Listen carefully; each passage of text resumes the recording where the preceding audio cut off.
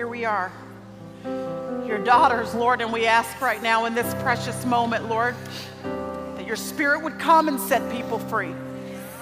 Lord, I'm asking right now in the name of Jesus Christ that the Holy Spirit will do what they are admitting they cannot do in their own power.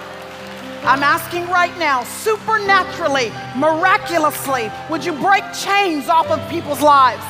Father, I'm asking you in the mighty, matchless name of Jesus Christ that for the one caught in addiction, I am asking you, Father, for the taste for the drug to leave somebody's mouth right now in Jesus' name.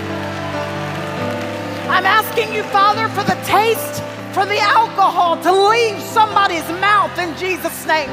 Lord, I'm asking you that the illegitimate tie emotionally that this woman has to that man, I'm asking you to break that tie in Jesus' name. For the woman caught in an adulterous affair, Lord, I'm asking you would break that emotional, physical tie right now in Jesus' name. Lord, the next time she goes back to him, help her to not want to do what you don't want her to do any longer, Father. Lord, I am asking you for the bitterness to melt off of somebody's heart, the one that you have called to forgive and she's refused to forgive. Father, I'm asking today you would set her free. Help her to walk in forgiveness and to extend grace to that other person, Father.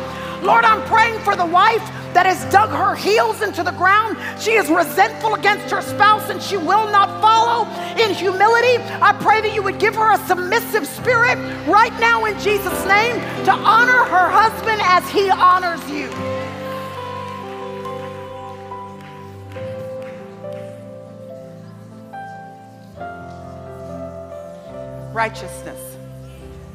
Righteousness, we're going to live right, Lord, not by our strength. We're going to live right by your power, your Spirit.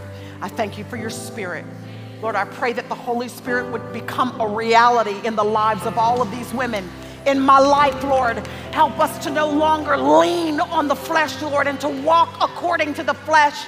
Show us what it means to walk according to the Spirit so that we will not fulfill the desires of the flesh.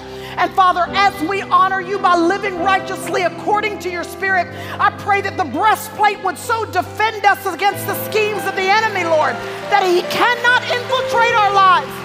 So Father, I pray against every demonic attack of the enemy, against these women, against their husbands, against their children, against their finances, against their peace of mind, against their peace of heart.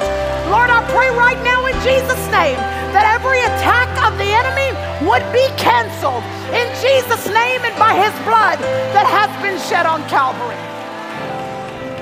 Break it right now in Jesus. Break the chains right now in Jesus' name.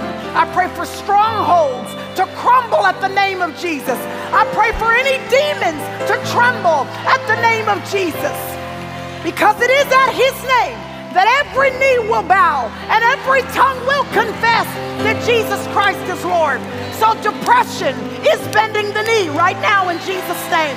Unforgiveness is bending the knee right now in Jesus' name. Addiction is bending the knee right now in Jesus' name. Sickness is bending the knee right now in Jesus' name. We're going to leave free tonight, Jesus, healed and whole in Jesus' name.